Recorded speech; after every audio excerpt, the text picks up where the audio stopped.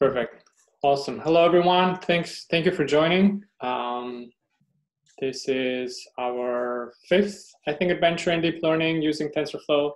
My name is George Soto. I'm one of the co-organizers of Deep Learning Adventures, a community that discovers deep learning topics. We go over them together. We go over code together. We learn new things about deep learning and how to apply them in interesting challenges. If you haven't visited our meetup, you can go to meetup.com, Deep Learning Adventures. We have previous meetups that we attended, today's session, which is on transfer learning and multi-class classification. Next week, we have a happy hour as well as a trivia night. I was trying to keep the trivia night today, but we added a little bit of extra content that I think we're gonna run out of time, so I just moved it for next week. Hopefully that won't ruin the happy hour too badly. Then that would conclude course number 3, I believe. No, course number 2, sorry. Then we'd move on to course number 3 and 4. The specialization that we're taking has 4 courses. So with that said, let's dive in and present. I added this slide on our presentation. The presentation is on our meetup page about convolutions. It's an animation of how does convolution work.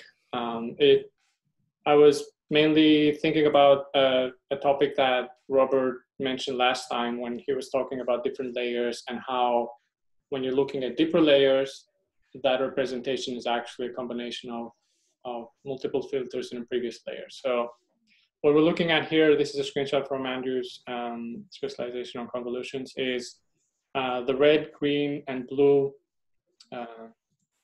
images, or part of the images that you see are actually the red, green, and blue channels of an RGB image. And in this case, it's just a 6 by 6 by 3 image. And we're applying a 3 by 3 by 3 filter. And the number of channels in the image, which is 3, has to match the number of filters in our convolution here. And what effectively we're doing is we're applying this volume. This filter is actually a volume, same with the image, but we're applying this convolution as a volume into each patch of the image. And then depending if you're using strides or padding, you have to consider that. But let's say we start from the first 3 by 3 patch, then the second one shifted by 1, then third one, and so forth. And we calculate this 4 by 4 matrix simply because we have this regional pixels that we cannot calculate convolution for. So from 6 by 6 by 3, we end up to a 4 by 4 matrix. And these 3 convolutional filters here, you could have different filters that are looking for different features on different channels. So you could have maybe looking for, let's say, vertical or horizontal lines on the red channel. You could have some other feature looking for features in the green part of the image or the blue channel and so forth. And when you train a neural network, these features are learned using gradient descent. That's using one filter. If you have 2 filters, then this 4 by 4 becomes 4 by 4 by number of filters. And the last thing that you need to do to make this a convolutional layer, you need to add a bias, and you need to pass this whole matrix element-wise through a linear array loop function that basically gets rid of all negative entries, makes them 0, and all positive entries remain as they are. So that introduces that non-linearity part here. So we started with a 6 by 6 by 3 image, and we ended up with a 4 by 4 by 2 simply because we had 2 filters that we applied on. And this animation here on the right is doing the same. Let me use the pointer so you can see better. This part here corresponds to, let's say, the red part, the R part of the image, the green part, and the blue channel. And we have 2 filters. Each of them will have 3 parts corresponding to the R, G, and the B part of the image. And as you can see, what they're doing is they're doing the convolution. I believe in this case, they're also applying a bias, but they're not applying any nonlinearity because you see negative values here. But if you look at one value here, you see that it's actually a combination of different channels in the image, but also different filters. Cool. Any questions or clarifications around this before we move on? I just wanted to bring it up based on some previous comments. Okay, cool. Then we'll talk about transfer learning this week. This is week 3 of course 2, and it's an interesting topic, as well as multi-class classification that Robert will cover, will lead for us. Awesome. So the idea of transfer learning, what is it and how does it work? Think of it as when you learn, as humans, when we learn something new, let's say we learn how to do something, we can take lessons learned from that topic and hopefully apply it to a similar topic. That's the very high level definition of transfer learning. But in terms of models and in terms of deep learning, what that means is, as you've seen, we're to effectively train a deep learning network, you need a lot of data and a lot of processing power and very good network architecture. So it's a challenging problem, not especially back in the days when everybody could afford to do it. That's why you could see this in research papers, and then later on in big companies, like tech companies could apply this simply because they have the data and also the infrastructure to do this. But let's say we wanted to use some of their models. How do we do that? And the idea is simple. You use somebody else's model. Let's in this case a researcher spending weeks training their model, fine tuning it, and it's state of the art in terms of, let's say, image classification. And they release their model open source for others to use and improve on. What that gives us is the flexibility to use that model, download it. We have the option to what is called freeze some of the previous layers. Let me use the pointer again. The input image is again from the beginning here, traversing all these different layers, and then coming down to these 2 outputs. And what we're effectively doing is we're actually freezing the previous layers, and we're probably going to take out the existing last layer or last few layers from the model, simply because our data set might be slightly different. And we're going to fine tune it, meaning we're going to train just these few last layers on our specific task. So for example, here, a high level example is maybe there was a state of the art deep learning model that was trained on detecting different vehicles, cars, trucks, bicycles, and all that. And we want to fine tune it, let's say, for detecting delivery trucks or something else, something very specific to our data set. So what that allows us to do is take this model that's been pre-trained on different categories, use 80–90% of its layers, remove the last few layers, and add our own network, which is probably a combination of what we've seen of convolutional layers, DNNs, dense neural networks, or something else. And maybe our challenge is smaller than the original challenge. Maybe we just need to distinguish between car and a truck that is specific to our data set. So we'd have our data flowing through this network. This pre-trained neural network would be what is called frozen, and would be fine-tuning this last part using the loss function, the optimizer, and gradient descent. In a 3D version of this, this image just shows that you can have a very deep network that has convolutions, max pooling, and that has a fully connected layers in the end. When you do transfer learning, you basically take, let's say, 90% of your network. You remove the last top, the top layers, and you have the flexibility to go as far into the network as you see here as you want. You don't have to go to the very last layer. You can go to the second to last, third to last, seventh to last. It's up to you.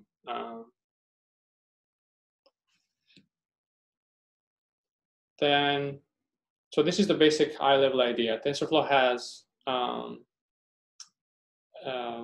library called TF-Keras applications, and there you'll see the code for different models, including one of them that we'll see today called Inception. So that's the high-level idea of transfer learning. Any feedback or comments before? Do we know how many layers Inception has? When it showed the summary, yeah, he showed like Mhm. like it was billions or something. You know, there were so many that you couldn't see them. Do we have any idea how big that actually is? Yeah, we'll see. There are actually multiple versions of it. You'll see it has one of the versions I will see has 22 layers deep. And Oh, that's all? yeah, Okay, I thought it yeah, was much yeah. more than that. But it has multiple parameters because it uses a lot of what is called inception blocks. And that's just a combination of convolution neural networks, max pooling. It has a lot of parameters. I think it has 21 million parameters. But yeah, it's 22 layers deep. So when you see the summary, that's so like long, like that, that's not necessarily reflecting the number of layers exactly. I thought it was before, you know, when we were looking at Yeah, the. what we've seen so far, each row that you see in model.summary is actually a layer. Yeah. In this specific model, as you'll see, they have what are called modules or blocks, and that module or block could actually have 3 separate Okay. layers in it. That's why it looks so long. But if you look at it from a high-level view, it's actually 22. Okay. Yeah. George, Yep. the diagram on the lower left shows with the new model, it's picking out a subset of distinguishing a car from a truck. Isn't this more often used for something that's quite different from what the original categories were? So let's say the original model was trained on vehicles. Mm-hmm. I would imagine you can use this to detect something similar to vehicles. Like, I don't imagine but it would be your vehicle. Let's say this was like, general vehicles, any color, any brand, any specific one. Yours might be slightly different, but somehow, related data set. So it could be, for example, delivery vehicles, or it could be vehicles of a specific brand. I don't think you can use this model here to do, let's say, animal detection. Like, Mm-hmm. I don't think it'll work. Okay. So the domain has to be relative, I would say. Okay. Yeah, George, I was going to point out, you could do that, but it wouldn't work very well. There's a paper, and I'll try to post the link into the chat from the TensorFlow site. There's 2 options for transfer with TensorFlow. One is called embedding, which is more mathematically rigorous and involves recomputation of some of the inner weights. But the one that TensorFlow recommends or uses with the TensorFlow Lite is called is the other version where you only retrain the last layer, and it's exactly the way you described it. You're trying to extend a model to your specific purpose. So I'll try to post that link. It's a short article, but it's really good. Awesome. Thank you, Steve. George, I would just say that, so there's 2 things you pointed out. One is freezing and unfreezing of layers. And you can, of course, leave all the layers there if you want. The other thing that you're pointing out, the 2 things you're pointing out is, one is usually what they call removal of the top, removing the top of the model, where you're taking off layers, and as you said, putting your own custom layers. And both have applications where you might want to do one or the other, or a combination. Mm-hmm. Awesome. Cool. Before we dive into that specific model and the specific transfer learning application, I thought it would be nice to see some other classical, what are called classical networks, just to give us an idea of how deep learning models have evolved over time, and basically which one we'll be using today. So this is more of like, hey, if we look back in time, how did deep learning models look like? And this is from Andrew's specialization again on convolutional neural networks. So one of them is called LeNet5. It was published in 1998 by Jan LeCun. It was one of the seminal papers and neural network architectures in the sense that, in computer vision, in the sense that it used fairly simple to us now, but innovative back in the 90s, network of original image, a 5x5 convolution of stride 1, reduced to 28 by 28 by 6, then an average pooling, another convolution, another average pooling layer, followed by a fully connected layer of 120 units, another fully connected layers of 84 units, and then a softmax of 10 outputs. So this was a classification problem of handwritten digits. So this was, I don't think this was the MNIST dataset. I'm not sure if the MNIST dataset existed back then, but this was handwritten notes that people had taken pictures of, and they were trying to do basically classification. They were trying to figure out which digit is this from 0 to 9. I think they also did it for letters, like if you see here in this example. And here you see the network architecture of the original image, the different convolution filters, the max pooling, another convolution, another max pooling, and fully connected layers, followed by the output. This paper, I haven't fully read it, but I used some other topics and methodologies that are not used anymore. So, but I just want to point it out that this was like one of those seminal papers that brought up attention to a specific way of designing your deep learning model. And another thing to view is that number of parameters back then was 60,000 parameters. So if you do a model.summary right now, if you use LeNet5, you'd see 60,000 parameters. Then later on in 2012, there was another paper, AlexNet. I think it was one of the winners for that year's image classification challenge, I will see, called ImageNet. That one was similar to the previous one, but it extended in a few ways. So again, it was a combination of convolutional layers, max pooling, convolution layers, max pooling, convolutional, followed by max pooling, followed by 3 fully connected layers, and a softmax of 1,000 categories. So the classification challenge here had 1,000 distinct categories. That's why you see the softmax of 1,000 here. So it was similar to LeNet, but much bigger. He used ReLU as the nonlinearity in convolutions. It was actually trained, this is the original diagram from the paper, it was actually trained on 2 GPUs, simply because of resource restrictions, and used some other concept that are not used anymore. And the number of parameters, just to keep in mind, from 60K, we jumped now to 60 million parameters. That was interesting. Then a couple of years later on, another network showed up of 2014 called VGG16. It's actually one of a family of other networks. And that one had, again, convolutional max pooling, convolutional pooling, convolutional pooling, convolutional pooling. So you get the idea of the image starting with a 224, becoming smaller and smaller and smaller, but the number of channels that you use get larger, larger, and larger. So you see you use 64 filters, then you double them 128, then you double them 256, then you double them 512, and then you flatten them and use them in your fully connected layers. On the right here, you have different variations of this model. The one that I think won the competition was called VGG16 and had 138 million parameters. Another one in 2015 it's called Resonant Residual Network. This was innovative in the sense that it used something called residual block. And if you remember from our conversation on deep learning, one of the main challenges of deep learning is vanishing or exploding gradients when you train a network. So this residual block was the first innovative idea towards solving for that challenge. And what we're actually doing in this simple example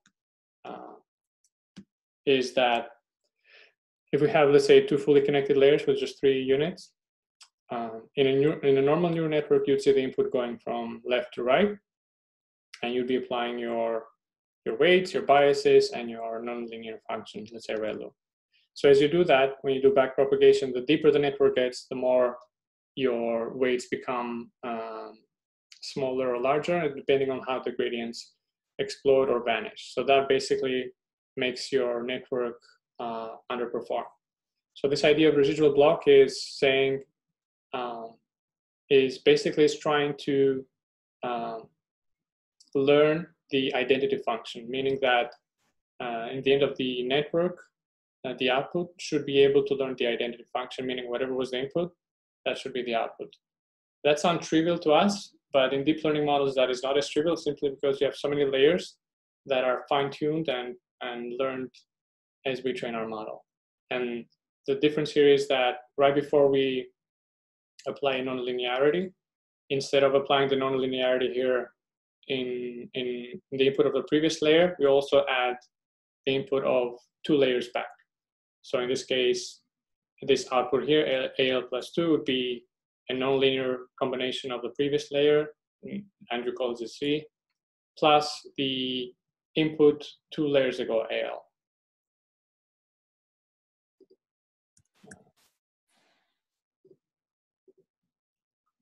Okay, cool. Then, sorry. This graph here on the left, on the upper part of it, shows error rate for a classical network, or what they call in the paper plane network. And as you see, the less layers you have, 20 layers, the lower the error rate. You'd imagine that the deeper the network, the lower the error rate. But in this case, you see that when you add more and more layers, you increase actually the error rate, simply because of this vanishing gradient and exploding gradient challenge that we talked about. In their paper, though, you see that the reverse is happening. You see that when they use 20 layers, they have about a little bit less than 10% error rate.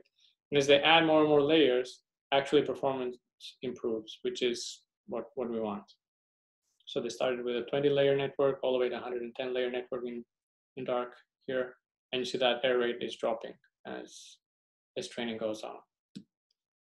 Then on the right here, it's kind of hard to see, but we have a 34-layer plane network, which is basically your image, convolutional followed by max pooling when you see it divided by 2, convolutional, convolutional, convolutional, divided by 2 max pool, convolutional 128 max pool, and all that. What the new thing here is that we have those what are called skip connections or residual blocks. So we propagate our input 2 layers back into basically forward layers so that we can avoid this challenge that we described below, and also allowing the gradients basically to flow through this other channel, not just through these multiple channels that you see here.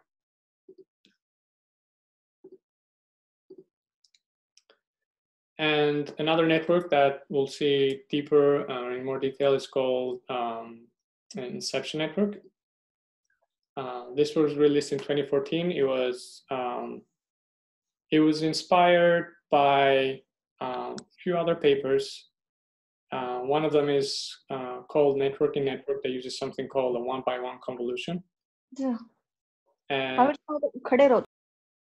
what that is basically a fully connected layer that looks like a convolution, but it's actually a fully connected layer. And that's one way of reducing, or I would say, changing your depth of your volume without affecting the size of it. So in this volume here, what is the motivation behind the inception network is that we start with, let's say, a 28 by 28 by 192 volume, and this could be the output of a previous layer.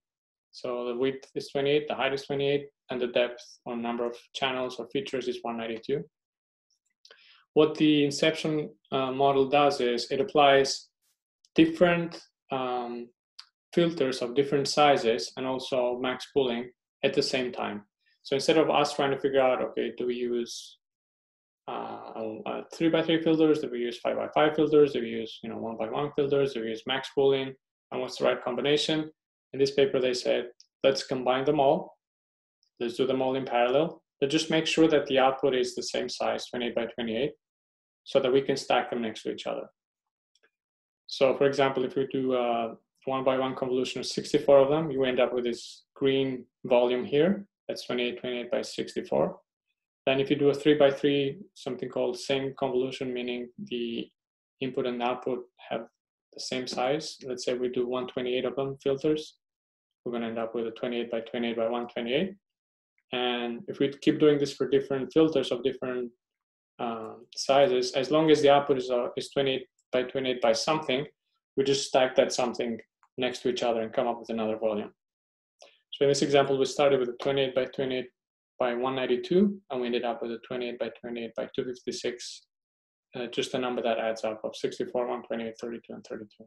George, do they say how they handle the border issue? Do they repeat the edge pixels? The paper, they didn't say same. So same means that, yeah, you need to do padding here. Usually when you do padding, you do zeros. But I don't remember specifically how to board rate, yeah. And then this same diagram, if you see here, it's similar. It's just how it's mentioned in the paper. So you have the previous layer output. You do a 1x1 convolution, a 3x3, a 5x5, or a max pooling. And then you concatenate all these filters, all these outputs into one unit. Another version of this, which they use, is they use this 1x1 convolution simply because they want to reduce this 192 number to something more manageable. As they say in the paper, they don't want this to explode in terms of number of parameters. So they reduce it first, and then they apply the 3x3 convolution or 5x5 convolutions. So the larger the filter size, the more parameters you're going to see. That's why they're doing this reduction in channels first, and then applying the expensive, what they call in the paper, 3x3 or 5x5 convolutions. Then part of this larger model on the right, part of it is this model here, which is again similar to what we've seen so far, but we have basically the previous layer. Just to reduce the number of channels, we do this 1x1 convolutional operation. S here means same convolution. Then we do a 3x3. We do directly 1x1, a 1x1 followed by 5x5, a max pooling, reduce the number of channels, and then we concatenate them, and that would be the input to the next layer. Then the whole diagram, what they call Google Lenet, they pay actually homage to the Lenet architecture that we saw in the very beginning from 1998. Starts from here, you have the image, you have different, maybe I can zoom in here.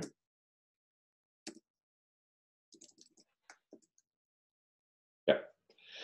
So you start with the image, you have different layers, convolutional max pooling, convolutional max pooling. Then we have this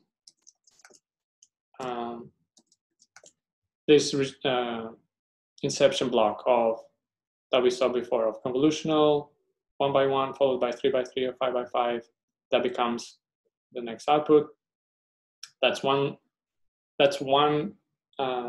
inception layer, even though in reality, as you see here, it's two. Then another layer, then another layer, then another layer. All of them, if you add them up, according to the paper, it's 22. But if you count the in-between ones, probably that's more than that. Another innovative feature that this paper had so the final output was the softmax here of the 1,000 classes for ImageNet for 2014. What they actually did was to introduce what are called side networks that you see here.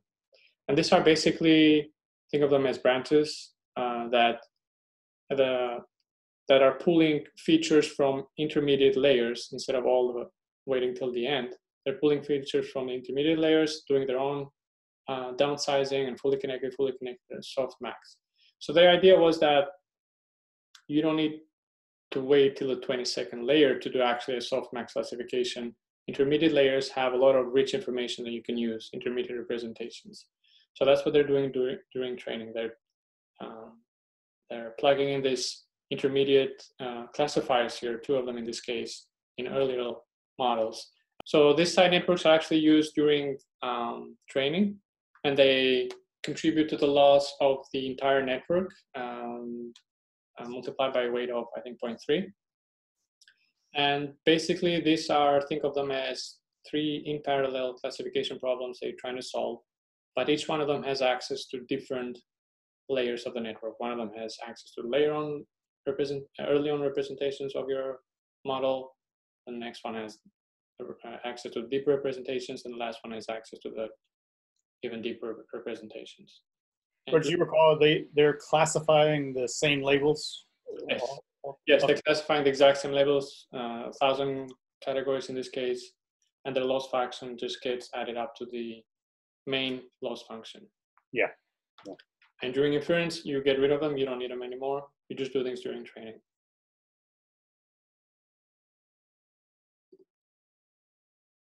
Cool.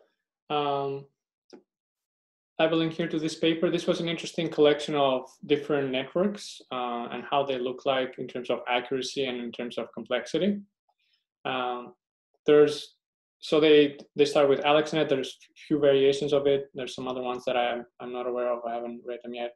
But you see that as they progress, the accuracy gets better and better. So it started with 50% accuracy, and I don't think the data set was the same for all of them, but let's say for a typical classification problem, we started from the 50s and now all the way to like 80s and 90s, probably higher than that. And the color here, if you see, for example, ResNet, the residual network, if they have the same color, that means they're part of the same family, same with the BGG, and same with the inception network. And this diagram here on the right has two axes. One of them is accuracy again, what they call top one accuracy, and we'll see what that means. And the x-axis is how many operations does the whole model include? And I think that's a combination of how many multiplications do you have to do for one image to traverse the whole network from beginning to end, and that's in millions of them or billions. And do you know if that operations computation is forward plus backward, or just one of those? I think this is only forward. I think only forward. I haven't fully read the paper. I just took a quick look. I think from what I've seen, it's just a forward, but I could be wrong. And then the size is the number of parameters. So there's actually a three-dimensional graph. So this size is 5 million parameters all the way to 150 million. And let's say, so ResNet, a version of it was around here, had 5 billion operations and 70% accuracy with somewhere between 5 and 35 million parameters. Kind of hard to tell from the size. You see Inception, ResNet, different versions of Inception, and different version of VGG. It's interesting to see the different VGG ones. They're very similar in number of parameters, right? Size, and also operations and accuracy. So it's like an architectural design. I'm admitting one more person. So one of the models we'll be looking at today is called Inception version 3. It's actually a third version of the paper that we saw. So this is on the model side. Before we talk about training and how does it do, let's talk about the data part of it. So the data part of it is, we'll be talking about this data set called ImageNet. It started in 2006 by Fei Li. I think she was an assistant professor in Princeton when she wanted to make, she wanted to focus on the data part of it. Back then, a lot of researchers were focused on how do I make my model perform better? What innovation do I have to do there? Is it a new feature I have to add? Is it more fine-tuning? Do I have to go deeper or wider? So more researchers were focused on the model side. But as you know by now, deep learning is a combination of data and model. So she started creating this data set back then in 2006 in collaboration with other researchers as well. I think it was based off on another word or NLP model or data set called WordNet. It had different hierarchies that back then were interesting. More of it like a Wikipedia, I would say, but not as big as Wikipedia hierarchy. So she wanted to do the image version of that, meaning she wanted to pull together labeled data for, let's say, plants, natural object, geological formation, sports, artifact, and all that. And I think when they started doing that, they had about 1 million images, and they had 1,000 different categories. At least that was the case for 2014. This data set now, it's much bigger. It had 14 million images right now and about 21 different 1,000 categories.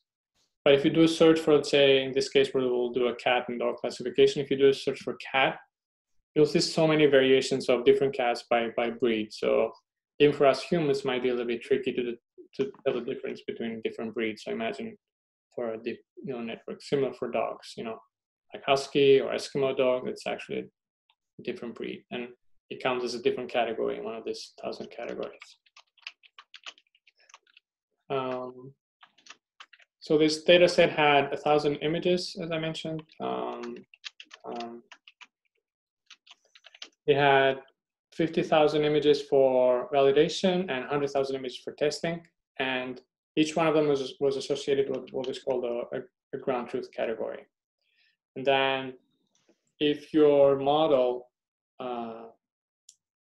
what is called top prediction, meaning your softmax, if you look at the highest scoring one, was the same as the ground truth, then it counted towards your top 1 accuracy rate.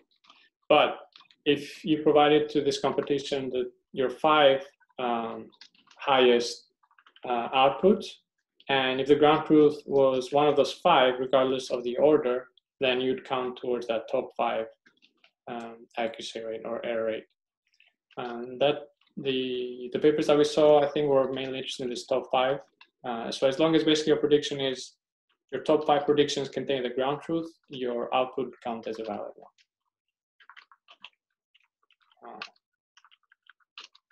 Here I'm showing the ImageNet competition results over time, and you'll see in the beginning 2011, the error rate was 0.5, meaning 50% of them were right, 50% were wrong. And as you see over time, the error rate went down to 30%, or the accuracy went to 70%, 80%, 90%, 95, 99 plus. So you see the accuracy increasing and the error rate decreasing basically over time.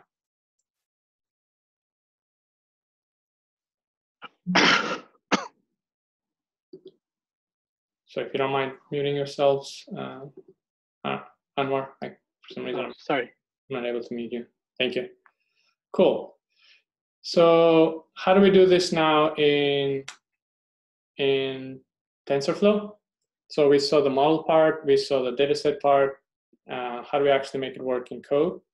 We're going to need a few libraries for that. We're going to need from Keras, we're going to need the layers library, as well as the model library or module. Then we're going to need the pre-trained model. We're going to need basically the weights for a specific model. And in this case, this URL contains the weights for this Inception version 3 model that we saw before. So that's the weights part, and that would correspond to the 20+ million parameters that we saw before. The other thing we're going to need is actually the structure of the model. As you've seen before, when we have a collection of layers in a sequential module, we need actually that structure. And that structure is actually implemented in Keras under TensorFlow Keras application Inception version 3. So we have the model, we have the weights. How do we actually make it work? Well, we have to instantiate our model. We have to call this Inception version 3. We have to specify our input size for images. And in this case, we'll use the same data set that we used before, the cat and dogs data set that Lawrence uses. We expect the inputs to be 150 by 150 by 3. If you remember, this Inception model has fully connected, and a softmax layer at the very end. This include top equals false means that please do not include that last layer, that fully connected last layer. And weights none, meaning don't use any standard weights that your model comes with, because we will load our weights based on these weights that we just downloaded. And how do we do that? So we created our pre-trained model with this command line here. There's a method called load weights in TensorFlow that if you pass in as a parameter the actual file that contains the weights, yep, right here, this H5. This is a scientific library that contains multidimensional data. This I forgot what it stands for. So we load the weights, and now our model has both the structure as well as the weights. Then the other thing we need to do to actually implement transfer learning is go through each one of the layers. So this for loop here for layer in pre-trained model.layers. We'll go and iterate through each one of the layers and it will set layer.trainable equal false, meaning when we train our network, gradient descent won't change any of our weights. Our weights will be frozen, and gradient descent will not update them. So the next thing we can do is, if we look at the summary here on the right, we have to pick now where do we take the output of this network and add our own network. So you can do it at the very end. You can do it somewhere in the middle, as you saw with the intermediate classifiers. You can go as far as you want. I've tried experimenting with this with a few different layers. I went all the way in the beginning, at the top of the network, then down, down, down. It depends, I guess, on the challenge. I noticed when I'm right in the end, I didn't get the highest accuracy. When I went a few layers deeper or closer or inside the network, I got actually slightly better performance. So in this case, the layers have a name, and we'll be using one called Mix 7, and that is a 7 by 7 by 768 layer. So what that means is our model will take our image, and it will output a 7 by 7 by 768 layer. It has multiple layers under it. It has probably a mixed 8, mixed 9, has multiple layers. We'll completely ignore them. And we'll just basically attach our network at this mix 7 entry point and start building from that. So if you look at the shape of it, it's 7 by 7 by 768, as you see here and here. Then we start basically our deep learning setup, which is basically defining our own network. But in this case, the input is not an image. The input is actually this last output that we took from pre-trained model.getLayer and the layer name. So we take that output, we flatten it. We use our own fully connected layer of 1024 neurons or units. We apply a ReLU activation. So when we flatten it, we store the output in this variable x. Then we pass when we call this dense layer, we actually give it as input x. So you see here the syntax is slightly different than we've seen before. And if you're doing PyTorch, you'll see that this is very common to PyTorch. Then this x means pass it as input to this function or layer and store the new output in the same variable x. Then take the output x, pass it through a dropout rate of 20%, so 20% of the nodes and connections between this layer and the last layer will be dropped randomly each time we train it. And the last layer is just one dense layer of 1 unit because we only have 2 classes, and it's using a sigmoid function, so it's basically a binary classification problem. So we have our x. Then the last thing we need to do is call our model constructor here. We have to give it as input the pre-trained model input. That's what the model would expect. And the output would be x. And if you remember, x is a collection of the last output of the pre-trained layer followed by our own network. So our network is basically this dense, dropout dense. Then as usual, we need to compile this. We specify our optimizer, RMS prop in this case with a small learning rate. This is a binary classification problem, so we use a binary cross entropy loss function. And this is just for output as we saw last time, that we want to output accuracy as we train this.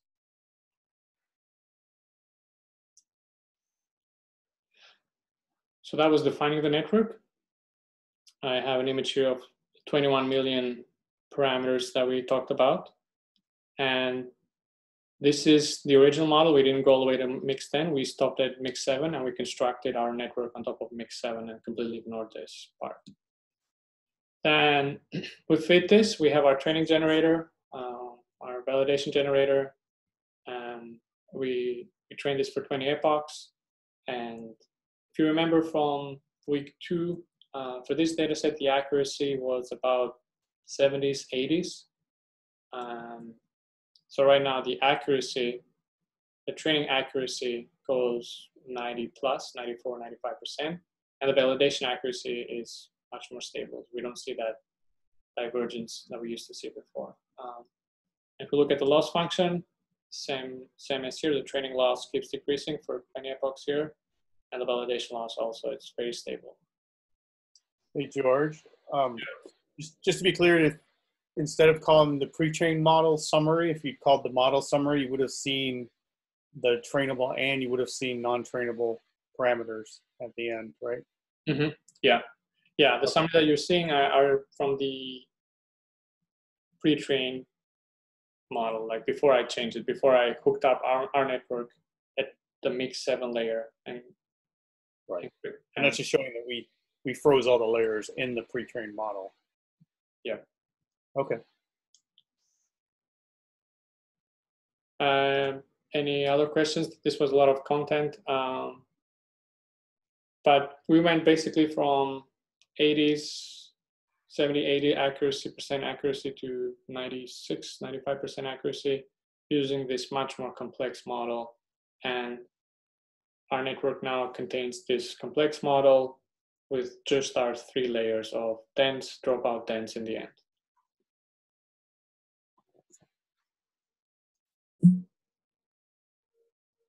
What are the main things we attribute the improvement to? Is it so if you use the image net, the net that you've trained on this large data set, then you've used a lot of data. Mm-hmm. And so your lower level features are more predictive or useful than what came before because we used less data? Yep. So the original data set of cats and dogs was, I think, 2,000 images for training and 1,000 for testing. So we have basically 3,000 images. ImageNet had over 1 million. Not all of them were cats and dogs, though, just to clarify, right? So I'm pretty sure they had more than 3,000 images of cats and dogs. So yeah, absolutely. One of them is more data and also the variations, right? So it's not just, it's realistic pictures of cats and dogs. So different poses, different colors, different backgrounds, and different variations of it. I'm sorry, what were you talking about? What ImageNet has cats and dogs plus a lot of other things, and then Yep. then yeah, a lot of other things, but cats and dogs in different poses, different variations. It's a much richer data set than our original one, basically. Yeah. Okay. So for sure that had, added. Well, I guess it kind of gets back to Kathleen's question. I was sort of on the impression too that especially this one, this ImageNet data set, you could the idea was that it was so big and diverse that you were picking up a lot of lower level features. Mm-hmm. And so it didn't matter that much what the specific content was. It didn't matter, and so you wouldn't be limited to going from trucks to delivery trucks in this case, because you have more than trucks here. You have a whole lot of things. So you might be able to go, from whatever to training on your sort of more specific thing, Mm-hmm. whatever it was, maybe a bunch of animals, or something like that, and then you could and then maybe you could go to trucks using the same data set and predict that. Mm-hmm. So I thought that was kind of the idea. The notion that you could use it for different things. Yeah, I thought the idea of the transfer learning versus just a model that is got good generalization characteristics is that you could do what Martin was just saying. That could go beyond what the training set was. I mean, I think the key being that you've sharpened up those earlier feature layers that you're the things that detect edges and the things that detect squares and whatever they detect. It's stuff like that, but they haven't quite worked their way up yet to specific things like dogs, which you get to in the later. Yeah, my only input would be that if you take this pre-trained model and your problem domain is completely different, let's say you want to build a deep learning model that recognizes music notes, and somehow you want to play them, or just classify them or detect them. If this data set had never seen music notes, Western notation music notes, I don't know how well it would do. I don't expect it to do well at all, simply because it's a completely different background. It's a completely different data set. It's a completely different, data distribution that your model has never seen. That was my point. So can I ask a question for clarification real quick? Yeah. So the way I was thinking of it probably is that it doesn't matter as much if it's seen your specific type of thing, but that if it's seen things with the same kind of defining characteristics. So for example, maybe if you traded on a whole bunch of cats and dogs and things, and now you're trying to identify squirrels. Mm-hmm. Well, maybe it hasn't seen squirrels, but the identifying feature of a squirrel may be the fuzzy tail. Yeah. And well, it's because it's seen a lot of different varieties of cats and dogs, it's triggered in on, hey, this kind of fuzziness could be a defining trait, so it's kind of amplified that trait. Where if you just trained on like buildings, maybe you could kind of go from buildings to trucks because it's finding like sharp edges in different directions and stuff, but it probably wouldn't be good at finding things based on whether they're mottled or fuzzy or round or that type of thing. I don't know if that was kind of how I was assuming it sort of worked on transferring characteristics and traits from one thing to another. Yeah, that's what I was thinking as well. Curious if anybody else has used, I use transfer learning a lot for imagery, and one of the things I would pose to you is that the further your objects you're trying to classify are from the corpus of data that the original network was trained on, as you get further from it, you're going to have to get to good results. You're going to have to unfreeze more layers from the original model, mm-hmm. because the things it's learned, later on, the higher or specific features are no longer valid in your new domain. Got it. But of course, one of the reasons we want to use transfer learning is twofold. It's the original model has probably been exposed to a really useful big data set that we wouldn't have access to, or number two, we don't have the computational resources to train the model to get the weights where we want them to. Mm-hmm. So if you get further away from the domain it was trained on, you're going to end up training most of the model anyway, and that's going to defeat the purpose of trying to use transfer learning. So at some point, there's a balance where transfer learning doesn't help you anymore, right? Yeah. If that makes sense. Yeah, that's a good point. Yep. Here was quite easy. You were looking at cats and dogs, which are in the area, so you only had to unfreeze or replace the top layer, right? You froze everything else, and it works very well, 90% or something, right? Yeah, it actually went 3 layers deep. I didn't do the last one. I did the third from the bottom. Yeah. But oh, you did? Okay. Yeah. David, what other data sets, training sets have you used transferred from? Face recognition is one that's very, there's very good models out there to do it. So it would take you a long time to train your own model to be as good.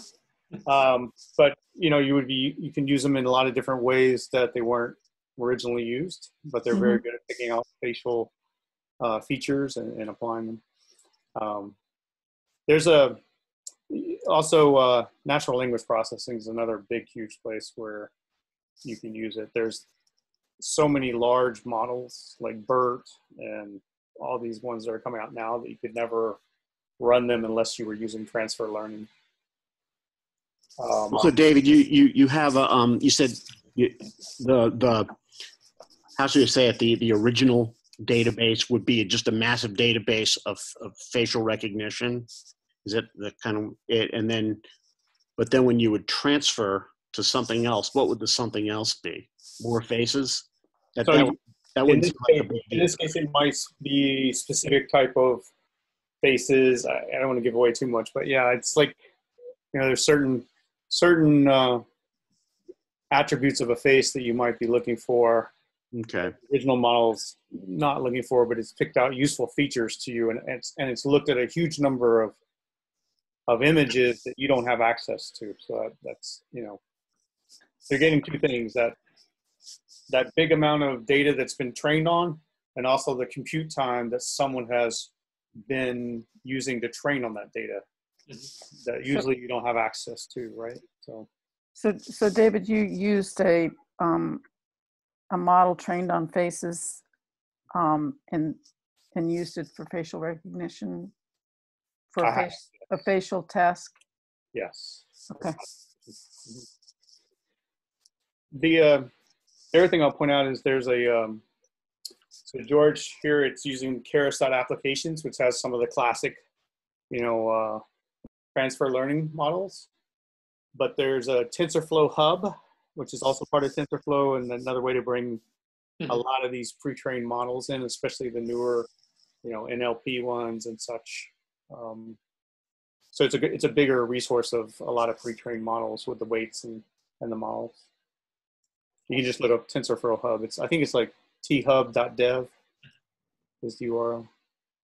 I can put it in I'll put it in the chat. Yeah. Thanks. Yeah, that's part of the next specialization, right? Data and deployment, if I remember correctly. Yeah, he doesn't go over it in here, but it's a great, it's a big repository of transfer learning models, pre-trained models. Awesome. Any other questions before we go to week 4 and multi-class classification? Cool. Okay, Robert, would you like me to give you control, or you want me to just click for you? Why don't you just continue to drive? It's only a few slides. It'll be pretty short and sweet. Yeah, awesome. Thank you. Go for it. Sure. So, as you know, week 4 of course 2 is on multi-class classifications. So they present it here as if it's new to the course, which I guess it is new to course 2, but we did multi-class problems in course 1 with the MNIST dataset as well as the fashion MNIST dataset. Each of those had 10 classes, digits from 0 to 9, and 10 different items, articles of clothing. So in this particular one, this week, Lawrence has shared with us his rock, paper, scissors data set. And this one's kind of cool because it was all virtually generated through CGI. And Lawrence and Andrew, in the conversation at the beginning of week 4, they talk about this. And there's a number of reasons why you might want to use CGI or some other synthetic or some other means to synthesize your imagery. So Andrew in the conversation does say that this used to be considered a highly suspect and fishy technique, but now it's gained more acceptance in recent years as people have shown it to work. He doesn't give any numbers or evidence for that. Nobody talks about that specifically that I recall, but it is quite clear that many of the hands that are generated in this particular database or data set do look fairly lifelike. So one of the reasons, another one of the reasons that you would want to generate your data set like this is to create far more variety than you could with real hands. You would need a large number of different models to get hands with such a different variety of skin tones, and you'd have to have them posed in various ways, and it would just basically be expensive to create this data set. Whereas Lawrence was able to generate it all himself through code. The set of directories shown in the upper left just shows how one might use a flow from directory method on the image data generator. You might set up your items in rock, paper, scissors directories, training and validation. This is the way it is done for the example that Lawrence walks through. So one of the aspects that is new to multi-class classification, or at least differentiates it from binary classification, is that now there is more than one way to make an error given a particular type of truth value in the image. So if you look at the hands with the purple nails in the upper right on this slide, this is a person who is doing the paper symbol, but you see maybe it's just the angle that her hand is being waved at, but there does appear to be a gap between her index and middle fingers there, which makes it appear a little bit similar to some of the scissors images possible, like the one in the lower right of this slide. So it is not terribly surprising that a model might predict that this is paper with 65% probability, and that there's a high probability that you might accidentally call it scissors. It's very clear that it's not rock. So you might generate an entire contingency table, otherwise known as a confusion matrix, for data like this. And it can be interesting to probe the different types of misclassifications. We don't do that at all in the course this week, though. So the only other thing I was going to mention about this particular data set is it's somewhat small. It's 2,892 images, and that includes 2,520 in the training subdirectory, 840 of each, 840 rocks, 840 papers, 840 scissors, and the validation directory has 124 of each of those items.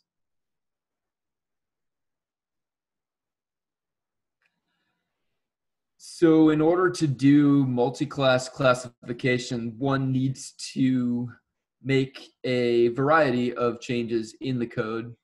First of all, when defining your generators, train generator and validation generator, we used class mode equals binary for the previous tasks, such as cats versus dogs and horses versus humans. Now we should change that to categorical, because we have more than two classes. Another change that needs to be made is that when we define our model, we should change the last layer.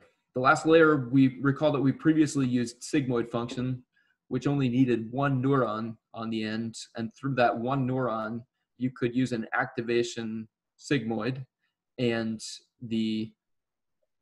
that would give you a function that asymptotes either to 1 or to 0, depending on whether the input z is positive or negative. And you could use that to make a two-class classification. You can't use a function like that if your objective is to classify into 3 or more classes.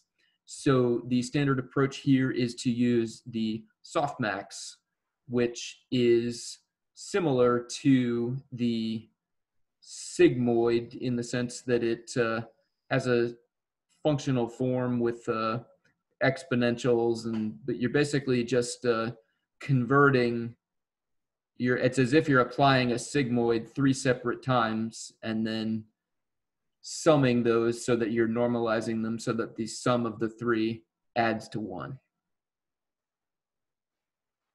Another change that you have to make is when you compile your model, the binary cross entropy function is no longer a good choice for categorical data. So you could use the categorical cross entropy function if your data have been one-hot encoded, such as the data set in the rock, paper, scissors. However, you might run into data sets where the classes are represented by integers, and you don't need to one-hot encode them to run a TensorFlow model on them. There's a separate loss function that is able to deal with that, and it's called sparse categorical cross entropy, where it just allows you to represent your classes as integers. You do have to be careful when using any of these categorical cross entropy functions that your class definitions in your training, validation, and test sets are consistent with one another. You know, that the same number or the same one hot encoded vector has to represent the same original class. This can be a concern if you're using certain subfunctions, such as I think pandas get dummies, for instance, can convert categorical arrays into one hot encoded. But if it, you know, if your test set happens to not have one of the classes that your training set had, it might give it different numbers and you get different vectors out, and it could just be a problem. This is something that is worth considering when doing the graded exercise for this week, which is the sign language data set that'll describe a little bit later. So then we get a plot of what Lawrence obtains for his training accuracy, which is the red line, and validation accuracy is kind of bouncing around quite a bit. Now, I don't know what your experiences were, but when I ran the model in Colab, I got a similar trajectory, but it was much slower and not as good a performance as he got. I think mine, after 25 epochs, was only around 80% accuracy. Training validation was quite a bit higher, I think. Interesting.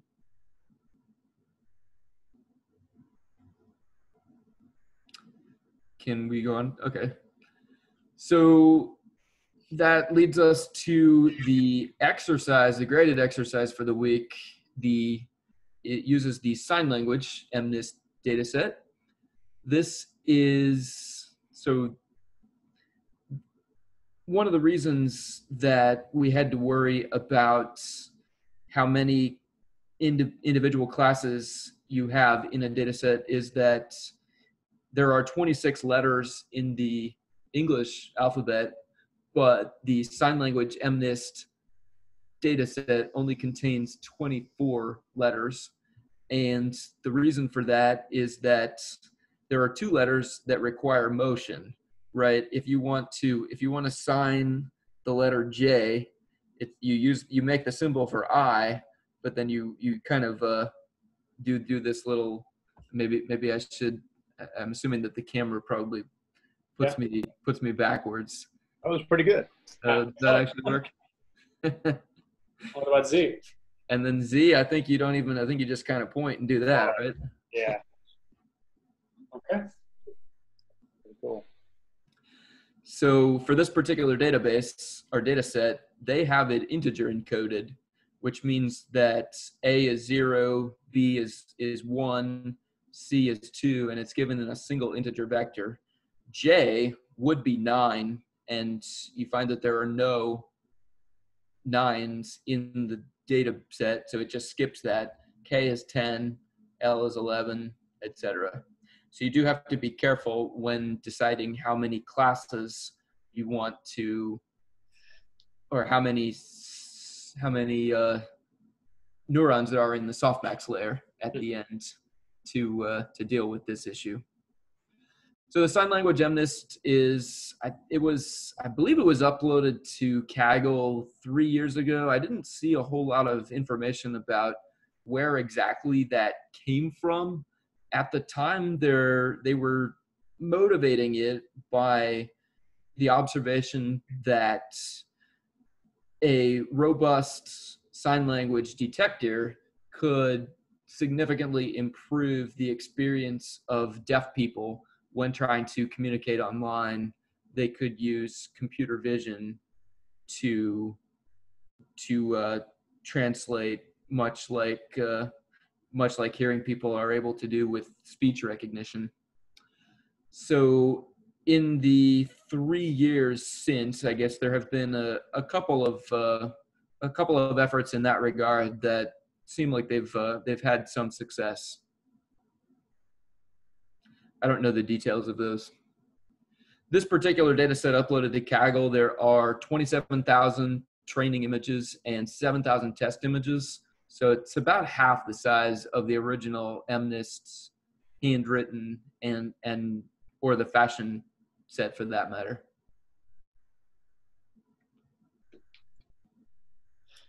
Interesting, yeah. Thanks, Robert. One of the challenges, I guess, is if this data set contains, the same hand, same light exposure, the same background, or different combinations, so that if you actually try to do it on your own, you don't run into the issue of your model picking features from the background or from your specific, color tone or whatever you're wearing. Right. Cool. Thank you. That was very useful. Thank you, Robert. So that concludes week 4 of course 2. We have 3 more slides if you have the energy and the will to finish them with us. But before we wrap up course 2 and we move to NLP, natural language processing, in our next course, I just wanted to mention a few more topics that I think are important. So they have to do with overfitting and how do you overcome overfitting. And last time, David talked about data augmentation and how do we use that to fight overfitting. We also talked about dropout. There are a few more techniques that you can use to avoid overfitting, and I just want to briefly mention them here. So the screenshot that you see here is from Andrew's lecture on regression and a new technique called regularization. And what that basically does is when we define our loss function, which is our cost function, which is a combination of our loss function, one of the issues that we've seen is that our model is fine-tuning or picking specific features from the input. And what does that translate to is that different weights become much larger, and most of the weights become much smaller in our network. If we want to apply regularization in our model, what we do is we actually penalize large weights. So we add what is called a regularization parameter lambda, and we take a norm, we take a size basically function of our weights that penalizes, that it gets added up to our cost function. You can also penalize large biases as well, since these are trainable parameters as well, but usually now you only add this lambda parameter to the weights. There are different regularization methods you can use. You can use the what is called an L2, which is basically the sum square of your weights. If this is a vector, it's defined similarly or slightly different for a matrix. Then if it's a L1, you're just interested in the actual magnitude of them, the absolute value of your weights. And the reason why you want to do that is that now we have another hyperparameter to tune, this lambda. But basically, the higher you set that up, the more this impacting or this side of the cost function will be. So that will drive your weights lower. So that's the side effect. And the intuition behind that is that if your weight is too small or too large, depending on what activation function you're using in your intermediate layers, but let's say you're using a tan H activation function that goes between -1 and 1. If your weight is too small or too large, you will end up either in the +1 or -1 saturated areas of this activation function. And by carefully fine-tuning this lambda and lowering the size of your weights, you will end up in this linear part of this activation function and have basically a bit more flexibility in terms of gradient. So the gradient here is well defined compared to the gradients in the saturated areas of the tan H where they're almost 0. So that will allow your gradient descent to work a little bit faster, a little bit better, and that will basically try to not overfit your data. As you see here, you have some O's and X's instead of trying to come up with a very complex model that is trying to classify them with 100% accuracy, maybe you can just classify them with a much simpler model that has smaller accuracy, but it's not overfitting, meaning when you try it in the test set, you achieve a decent result. And the way you do that in TensorFlow is you import these module called regularizers from TensorFlow Keras. And when you add your different layers, in this case, a dense network with a specific activation function, you add something called a kernel regularizer. And there are different ones. You can have an L2 or an L1, as we mentioned. And this parameter that you see here is an initial value, I think, for this lambda parameter that later on gets, yeah. So that's your hyperparameter that you set, like similar to what we do with learning rates, for example. You can do that in all your layers or just one. It's a good idea usually to do it in all your layers. And here on the right, there's a tutorial in Keras that I found that very useful, that looks at a small model of about 500 parameters that's called tiny, and that's in blue. And you see the blue, solid blue is the training. In this case, this is binary cross entropy, the Y value, similar to loss. We can consider it as our loss in our case. And the x-axis is iterations or epochs.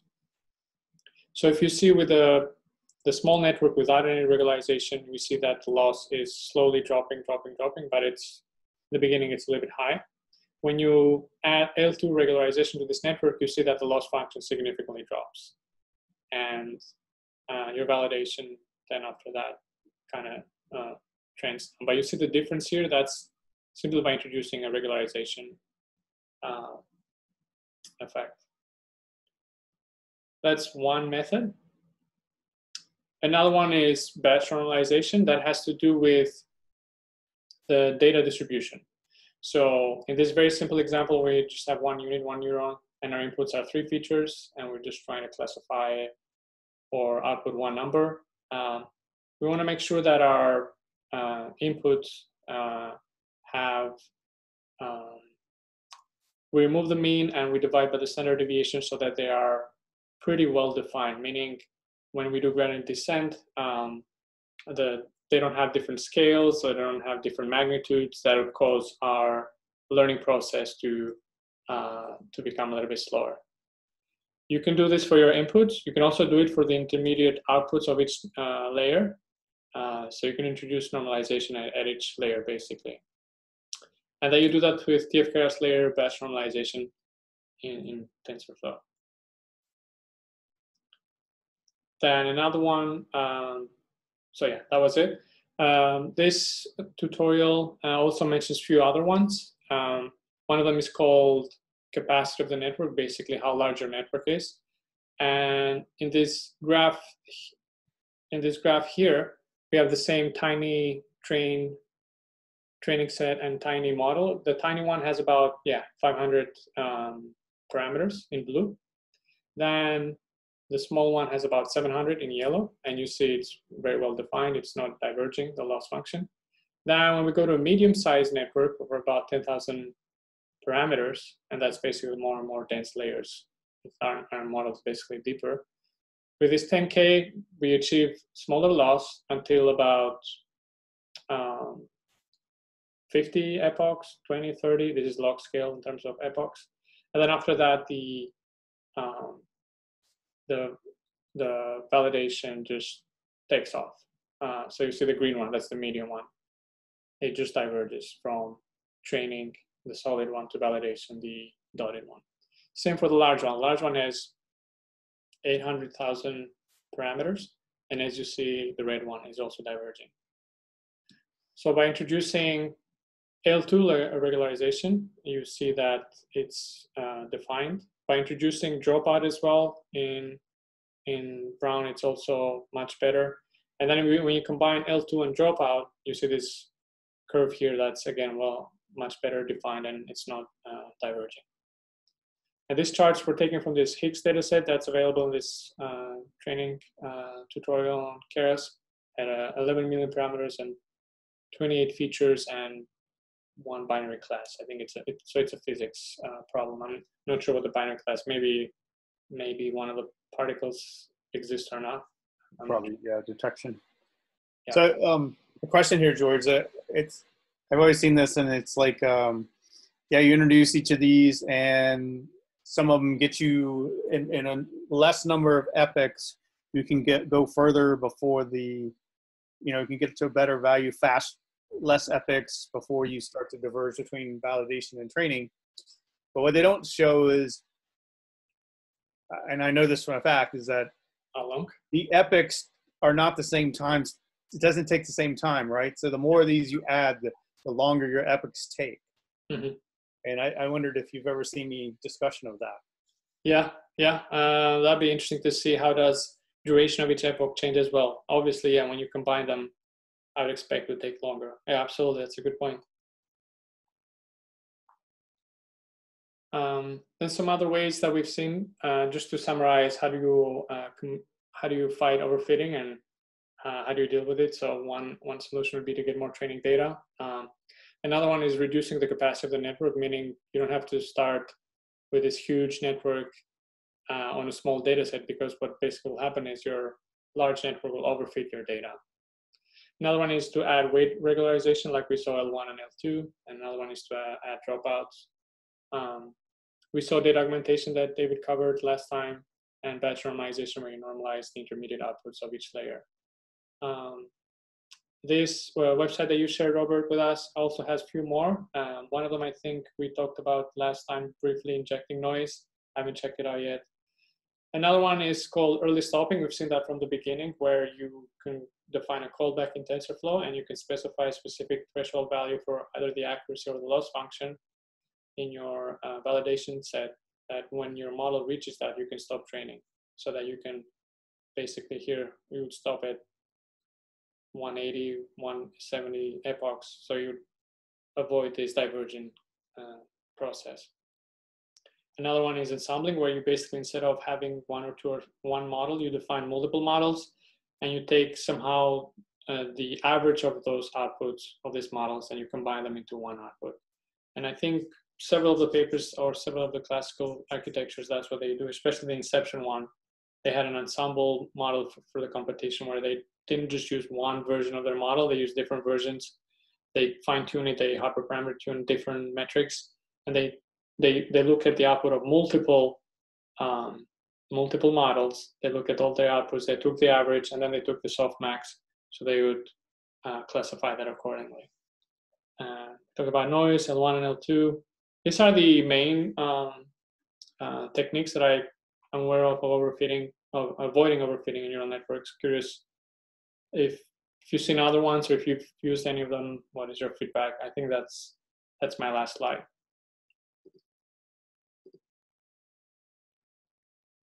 Cool, thank you, Kathleen.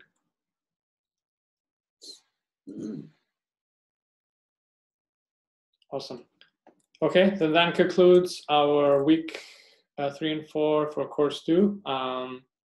These are the same slides that I showed last time. I didn't add anything else. There's some interesting meetups that happened last week. Viraf have a meetup tomorrow, right, Viraf? On, I think. That's correct. Meet up tomorrow, and it's about making a spell check. Spell check using an app. Interesting. Yeah. Then our next session is May 15th. There won't be any slides. It will just be an informal session. It's meant to be more like an open discussion. Based on the feedback that I received that day, I'm open to doing the trivia as well. But the trivia is a deep learning trivia for you who haven't heard it before. It contains questions on different topics that we covered for this course for the last 4 weeks. You can practice on it. The questions will be out of order. When we take it next week, it'll be in a specific order. That's all I have. Cool. So if there are no questions, thanks everyone for coming.